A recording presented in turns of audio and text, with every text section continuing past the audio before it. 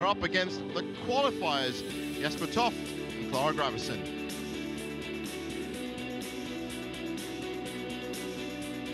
Well, that's what the mixed doubles draw looks like. Zheng Xiwei and Huang Yaqiong booked their spot in the final, looking for their 5th overall title with a fantastic win against Kim Won-ho and Jong Na-eun.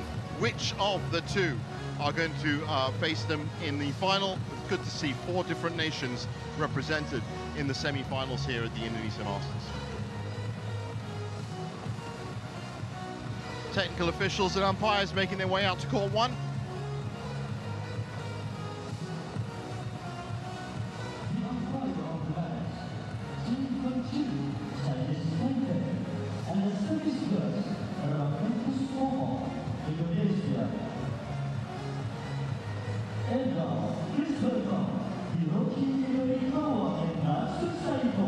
So, here they come.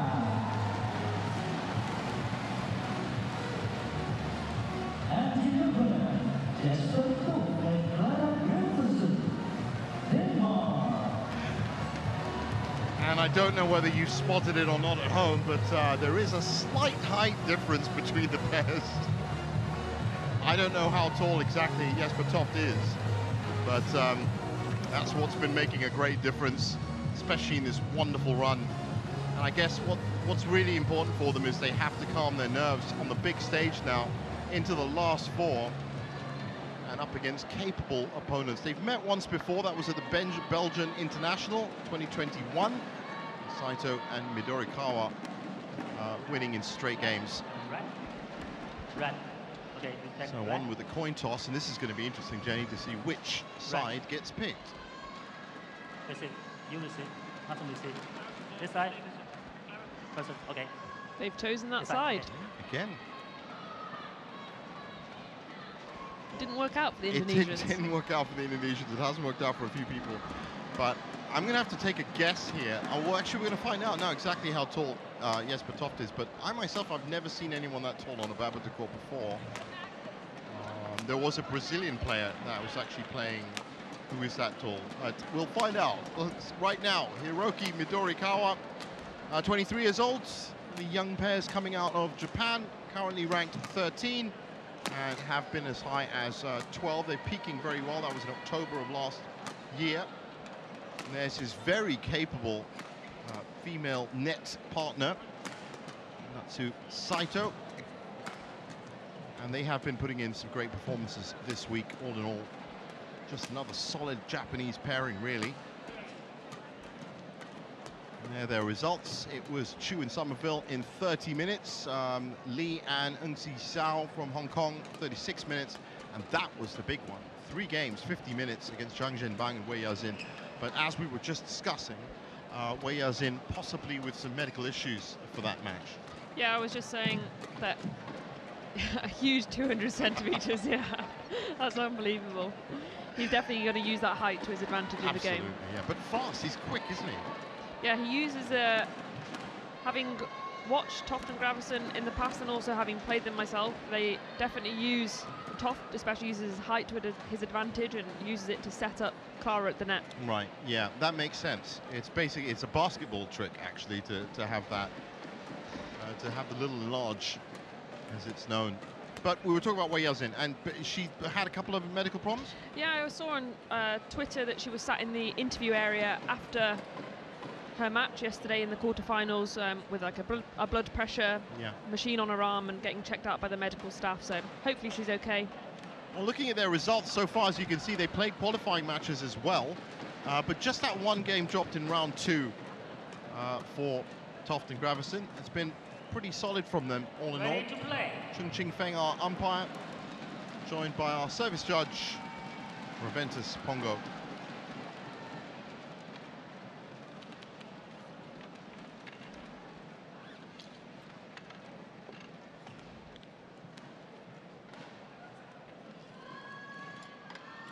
Well, funnily enough, having a 200 centimeter Jesper Toft, Midorikawa is actually shorter than his partner. He's 5'3", and she's 5'5", if I remember rightly. So this height difference might seriously come into it.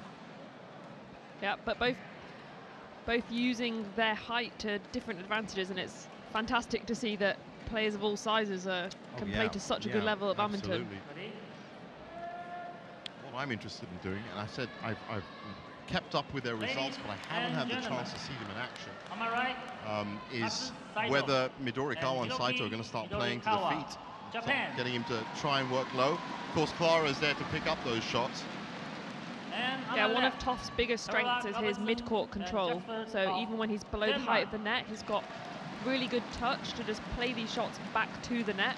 Hold on, he can get below the height of the net. Those legs go down.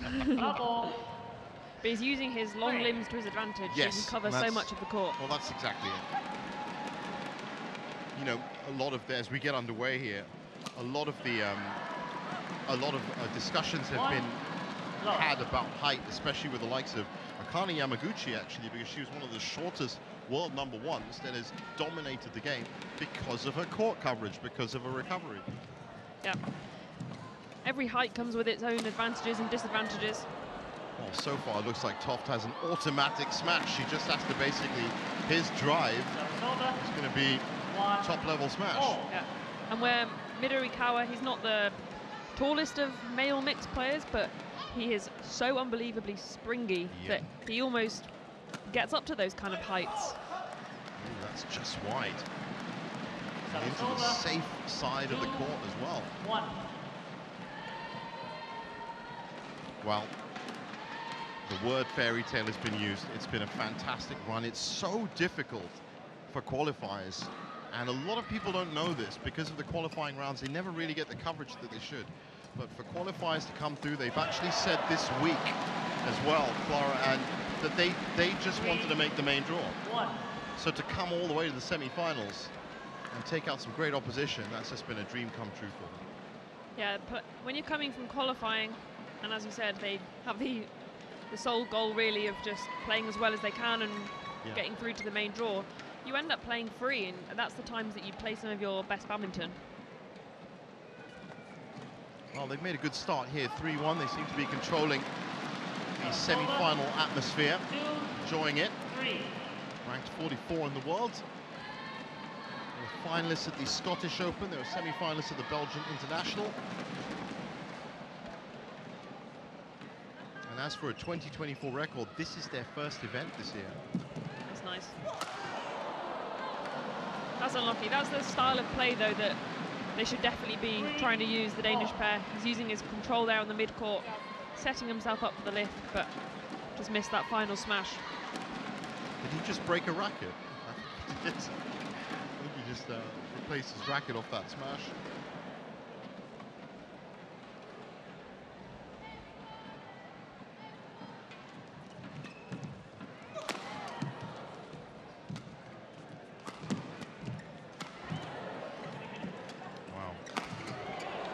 Gets up. That's a steep smash. 4-3. Yeah, the Japanese pair have very, very good defense, but I think they have to be careful here of relying on it too much. Yeah, and they've got to kind of rejig it as well, because it's not just going to be your standard attack that's coming in.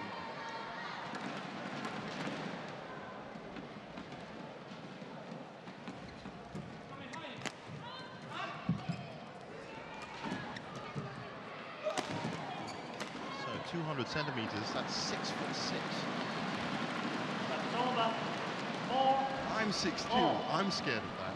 That's Victor Axelsen, of course, 6'4". He's world #1. He's made that height work to his advantage.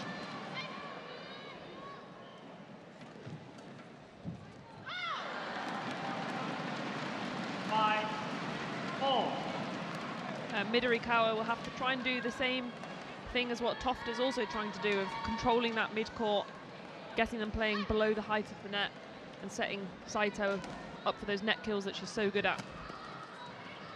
So far they are acquitting themselves very well, still having the obvious problems with the back line from this side of the court. But keeping pace with the scoreline, that's what it's all about. DAIHATSU Saito, double bronze medalist at the World Junior Championships. That was in 2017, 2018. She's just 23, of course.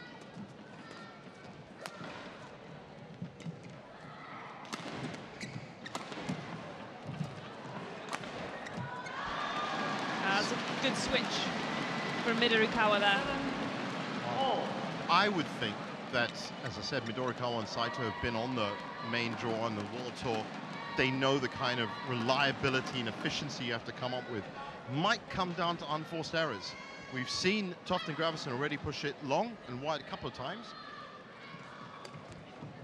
Yeah, I think maybe Toft and Graversen might come into this game with a few nerves. Yeah. It's quite a different situation coming onto court, and you're the only court that is being played, and all eyes are on you. Yes. And sometimes that can play on your mind a little bit. Absolutely, I never thought of that. That's so true. Yeah. Especially when you walk out of the tunnel and you just see that big patch of green. It's like, that's where I'm going to be playing. Yeah. Whereas Midorikawa and Saito, they've been in these situations before, so they might be using that experience to their advantage. Picked up their first win, Super 500 Canada Open against Thierry in Mailund. And also runner-up at the Australia Open last year against Feng Yangzhi and Huang Dongping. Another little large combination that's working very well.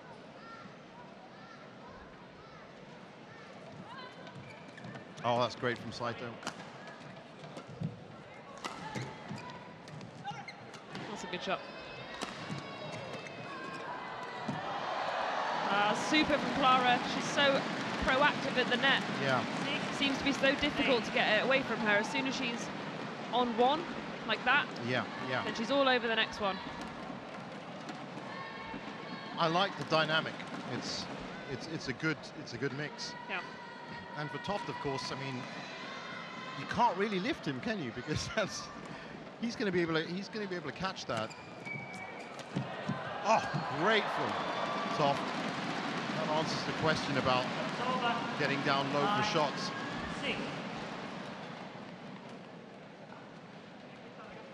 Wonderful play. Yeah, good rotation there from the Japanese pair. Now they have maintained this 3-point lead.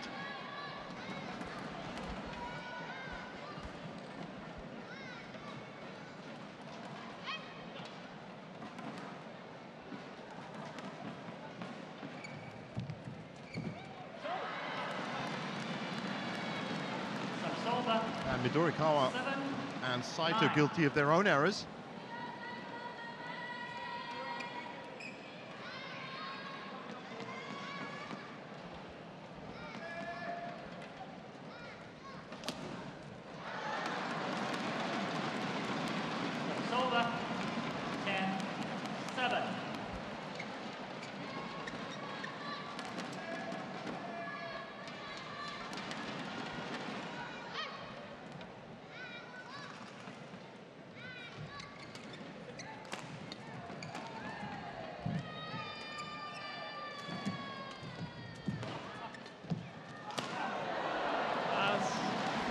Well worked from the Danish pair there. It looked like, even though the Japanese were on the defence, they were moving it around fairly comfortably. But then this last jump out from Toft here, good angle, and Saito just wasn't quite ready for it.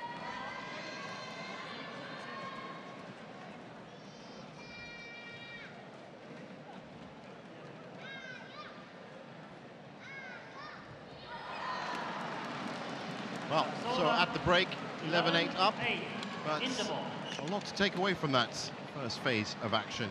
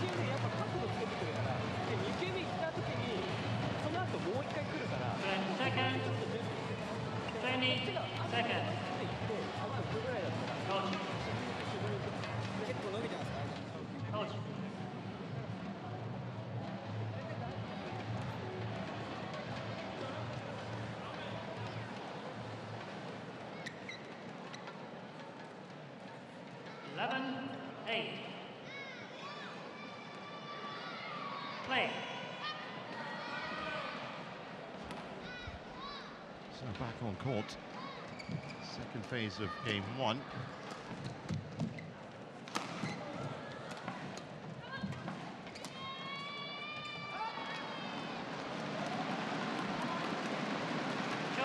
It's an early point for Midorikawa and Saito.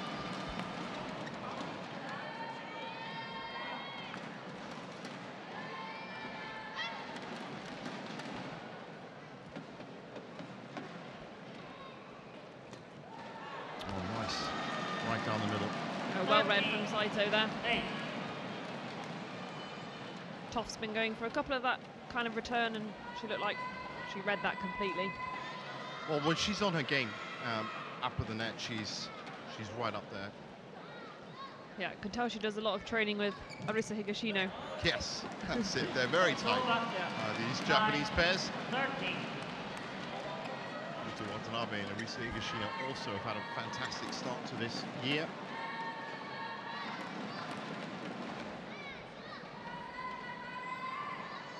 Strangely enough, that's another combination where the female player taller. Male player. Watanabe, not the tallest of players. Slice into the corner. 14-9. Fast place. Oh, wonderful pickup by Saito. Just slight tweaks they have to make to their defensive coordination. Yeah, they're just a bit hesitant at the moment, I would say. Right, yeah, millisecond off maybe on what they should be doing. Yeah. And that comes with experience, and that comes with, of course,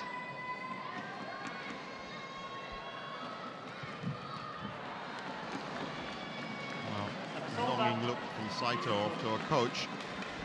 Yeah, and although we've seen a couple of errors like that from Midorikawa and Saito, it's always when they're in an advantageous position, which will be making the Danes probably feel a little bit more stressed that although they are keeping within 4 or 5 points of them, at the moment they're not winning the points by being in really good positions. It's more the Japanese pair making easier errors. Errors over winners, for sure. Oh, went for the very steep angle. Just clipped the top of the net. Yeah, they need to reset now, the Danish pair. Well, I do have to say, as I said, this is the first time I'm seeing them play this week, and I really do think that this dynamic and this combination, once they tweak it up, is going to be very, very effective. Yeah, what they were doing so well yesterday against the Indonesian pair. Kushajanto and yeah, they were getting above the height of the net and just controlling the midcourt. Whereas at the moment today, it looks like they're a bit more tentative and they're lifting a bit more than maybe they did yesterday. Yeah. Well, that's one part of the kind of game that you just can't really teach. You know, the need, the hunger to go forward, and that killer instinct almost. Yeah. And when you're coming up to it, as I said, when I read the press from them yesterday, they were so in cloud 9 of the fact that they made the semi-finals. So it's a different psychological situation for them coming into this. Yeah, sometimes when you've had a fantastic win like that and reaching the latter rounds of these tournaments, it's quite difficult to then mentally reset for the following day, just less than 24 hours later, for an even bigger match. Yeah. And I can tell you now, as a sports journalist, I can tell you now, the press doesn't make it easier. The questions and the praise that they would have got from reaching the semi-finals would not have been the same as the questions and the praise they would have got throughout the week. Yeah. It builds you up.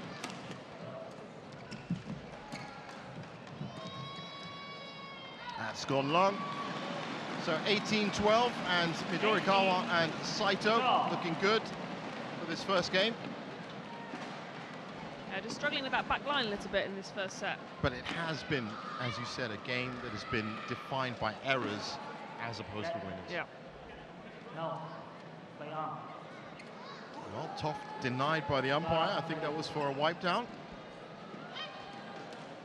I'm sure the umpire's done that because we're so close to the end of the first game anyway. That's an easy kill. Wonderful movement by Saito. 19. Yeah, she's done her homework from yesterday. Japanese pair, they did their homework, for sure. But it's a difficult shot for Toft to do anything else, because if he's going to push it straight down the line, then that's that dangerous right-hand side where we've seen a lot of players sometimes forget about the drift. It's just generally more difficult to play down that line. They have done well in limiting his options as to the shots he can play.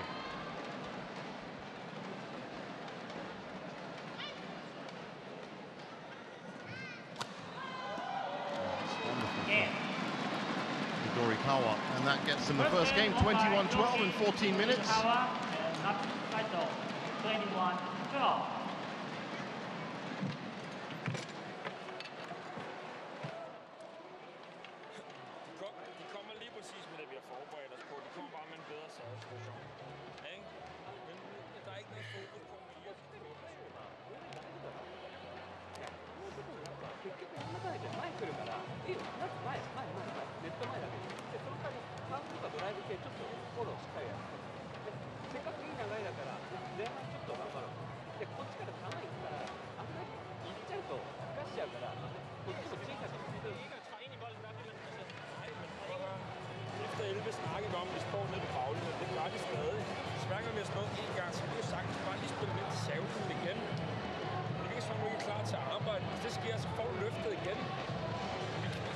Til at kunne leve, men vi ikke kan få det ned på et slag her. Det er det, det handler om.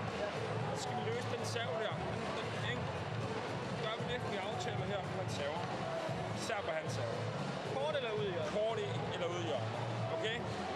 Ikke nu. Ikke? Der er masser af ting, vi kan forbedre her. Også vores defensiv. Ja, ikke? Vi kan trykke lidt mere til det hjørne, især til hans baghånd nu. Ja, men det er det. Okay? Ja. Altså, pas nu på. Nu går ned i den her fælde, nu siger, nu er de bare punkteret os fuldstændig, så står vi helt stille. Vi skal op igen nu. Op og spille, jeg løfter alt for meget, så må jeg bare spille ind. Ja, eller løfter.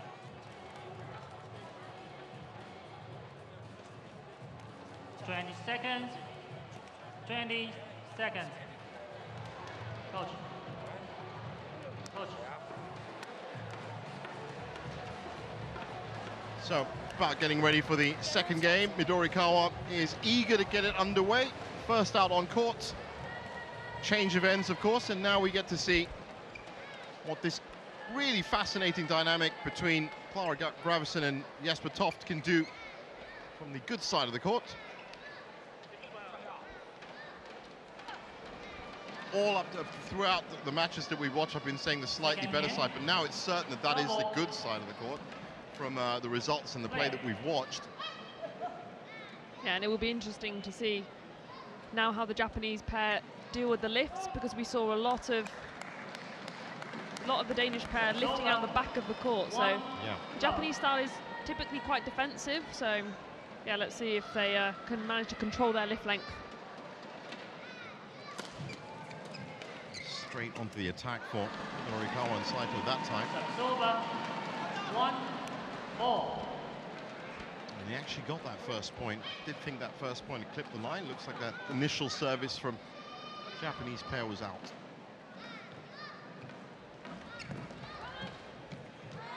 Oh, it's lovely. That's very nice. That's that control I was saying at the start that Toft was playing so well yesterday.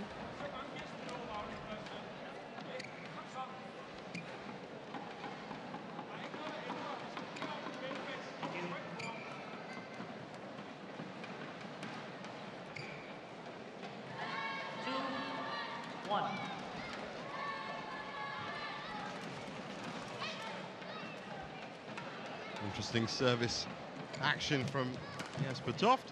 Oh, nice flat return. Oh, that's wonderful. That's the kind of aggressive stepping up the court that the Danish pair are going to need to do. Well, once again, it's about the next step, and for them, it is about claiming this second game.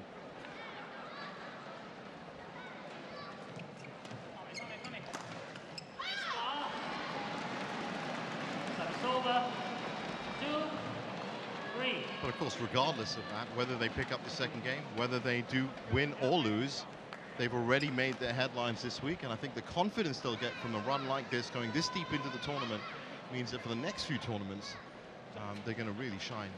Yeah, it's a great start to 2024 for Toft and event, Graversen. yeah, debut event.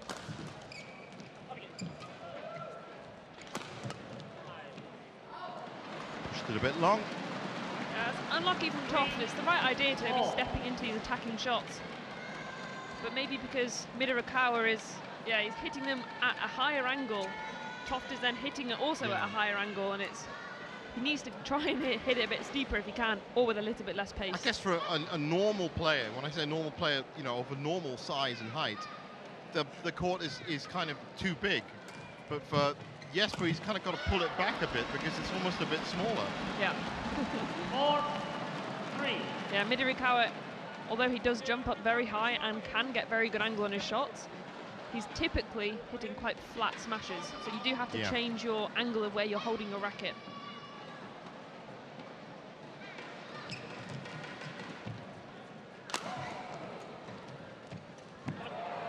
It's nice. Yeah, very nice Been from there by Clara Graversen. 4-all.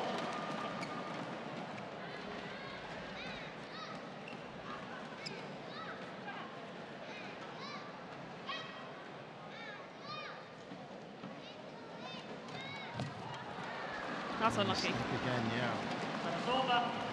5. Have to 4. tighten up in terms of unforced errors.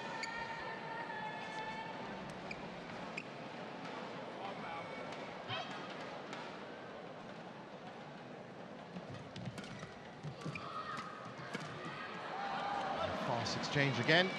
That's over. 5-all.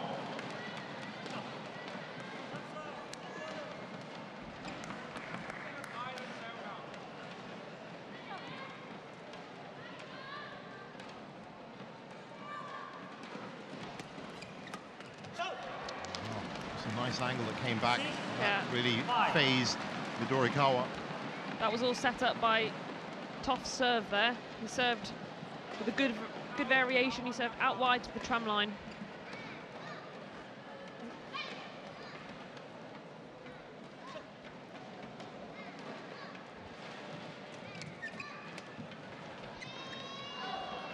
So that's gone long. 6-all. Still everything to play for. I do think the Danish pair have settled into this second set a bit more. Absolutely, yeah. They're playing the right style of play. I think generally their just overall attitude towards the semi-final has been brilliant.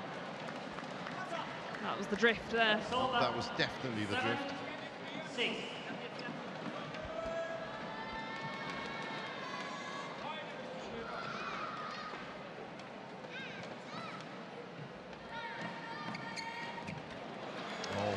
How about that? That was good skills there. That's great skill. 7-all. It was a fantastic shot.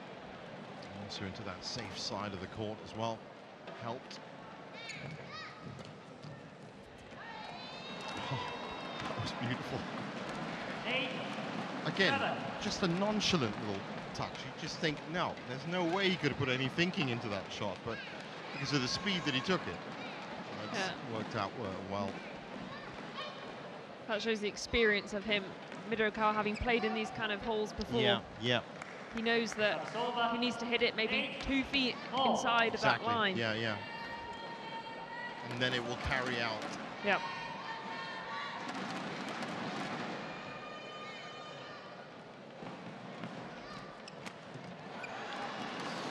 Have to watch those errors. They've kept close in terms of score lines, just 1 point back, but that 1 point has always been from maybe a clip net shots or pushing it long at the back. You just get the feeling that they could push forward. You know, there is another level that they can start hitting. Very delicate from Clara Graversen. And that was a good little drop into front court. 9-all.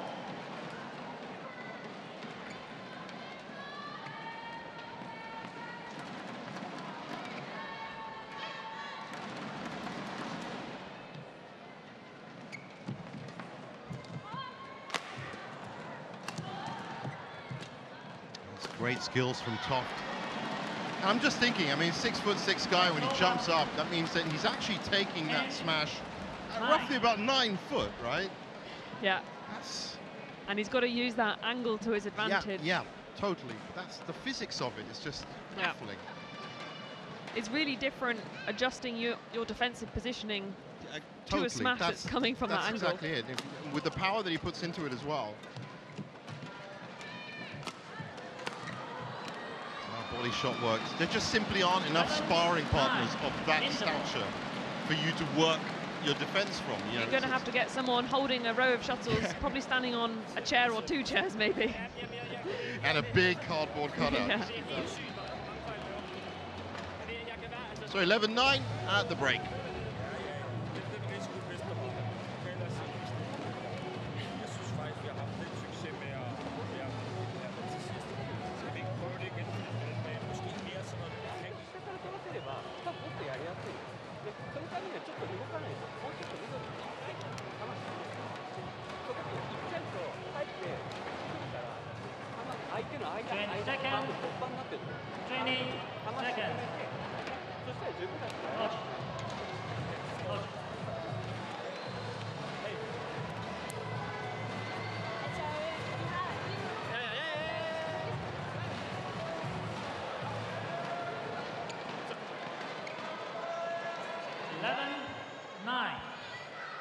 So back on court.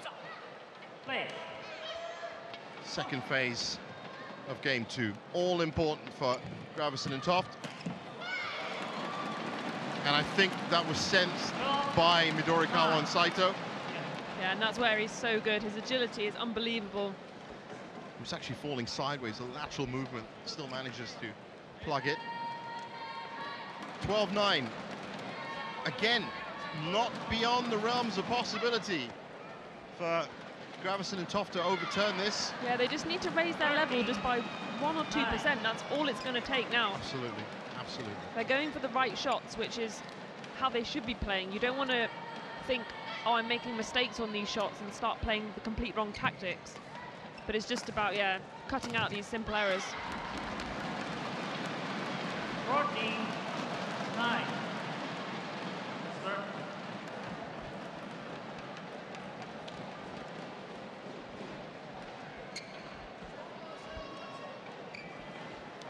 So 14-9.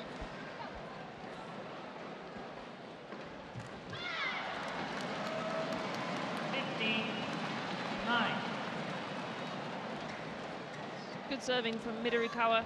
Yeah, they've been doing just what they need to do, the Japanese pair. Yeah, the basics well. That's it. Fundamentals, that's the key word. Again, another perfect serve. He's not changing up where he's placing the serve. He's just standing up, delivering almost a perfect serve. It's just dipping over the net every time. So 16-9, looking in a commanding position now. A little bit of confusion, but that's that steep angle working well. 10, good power there. 16.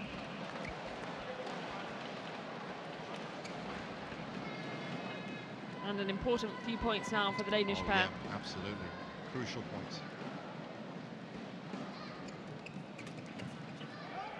Working well for them. 11-16.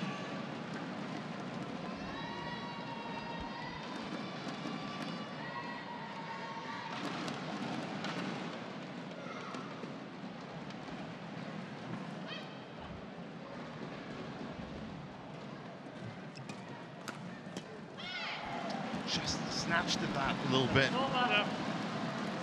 17-11. Well, as you get into these closing gambits of each game, it's so tempting to try and overcommit, make it overcomplicated, and don't get too eager on the shots. Body shot perfectly timed and placed, and this is what has led Midorikawa and Saito to the semi-final, and what looks like to the final itself. Yeah, they're not giving the Danish pair any leniency here, really. Absolutely not. I would say the Danes haven't played as well as they have all week, but yeah, equally the Japanese pair, they haven't let them. That's right. They've shut the door every time.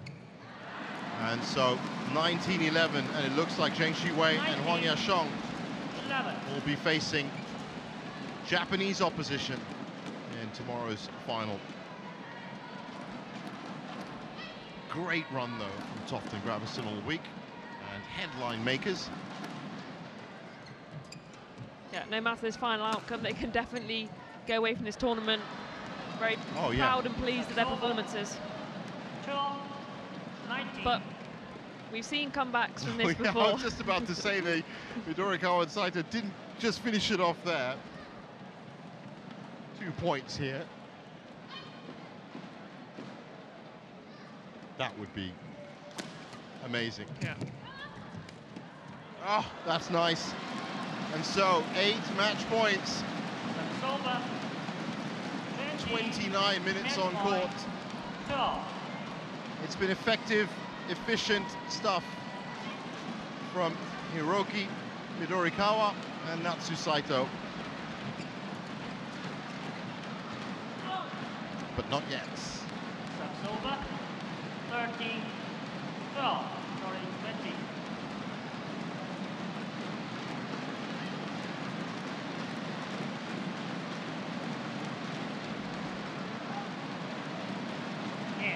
Well, that's the game. Service error in the end. I had to check that one just to make sure. 21-12, 21-13 in 30 minutes. Fantastic stuff.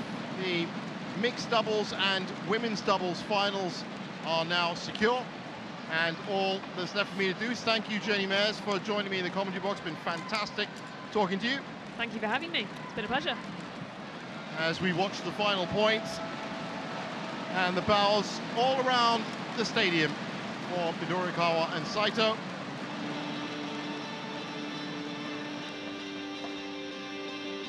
And there's confirmation of it. 21-12, 21-13 in 30 minutes.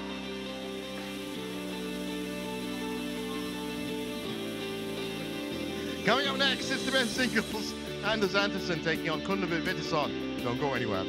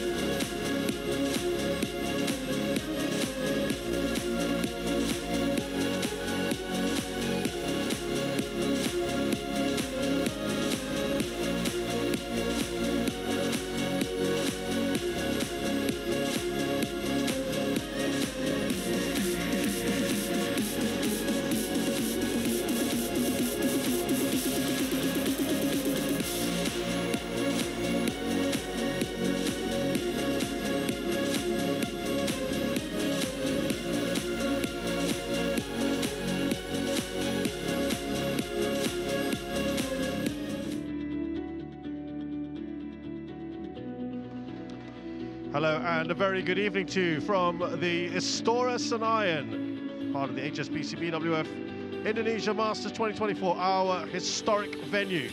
Semi-finals day, the 5th match for you here is men's singles. The 8th seed from Denmark, Anders Andersen, takes on the current world champion, a 6th seed from Thailand, Kunlevi Vittisson.